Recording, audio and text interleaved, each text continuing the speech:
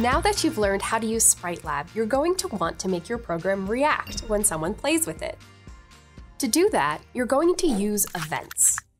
An event tells your program to listen for something to happen and then react right away.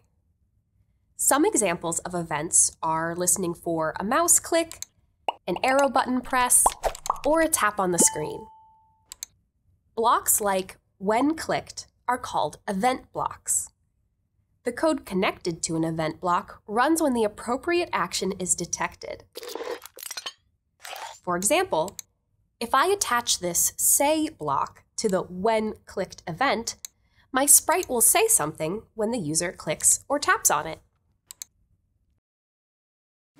Notice that event blocks don't snap into your main program. Instead, they create little programs of their own.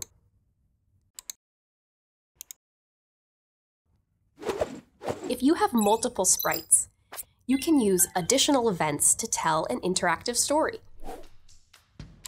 Hello, pizza. Avocado, my friend. You'll soon be learning how to do even more in Sprite Lab, including changing the size or appearance of a sprite, setting different backgrounds, playing sounds, and more. What do you want your sprites to do when someone interacts with them? It's up to you.